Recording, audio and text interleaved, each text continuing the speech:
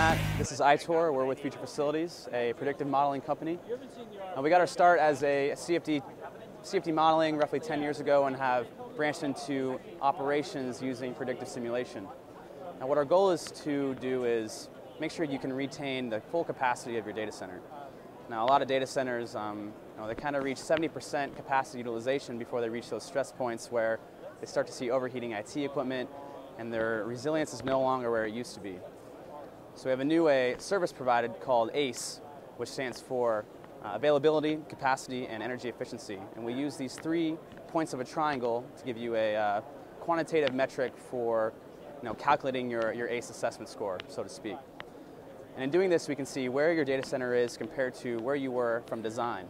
And the reason why that 70% benchmark is reached where you can't fill your data center to full capacity is because design is different than your everyday operations.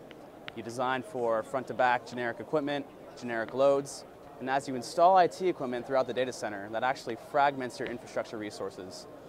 Your cooling goes to different locations than what you've designed for. Your power breakers may not be balanced anymore, and that creates this difference between what you design and where you're going. Now, using the ACE assessment, we can actually evaluate where you are today, and we can use the simulation technology to predict where we're going to go in the future and kind of unwind the clock so we can correct mistakes that we might have made deploying IT equipment and prevent future mistakes from happening. So this is an example of our software, Six Sigma ET, as well as operations. We go down to the server level design, and we have a suite of software from designing servers to cabinets to data centers all the way through operation. They're all interchangeable between software platforms. So this walkthrough, which is made in the software, again, is a visual representation of your data center as well as a logical and mathematical representation.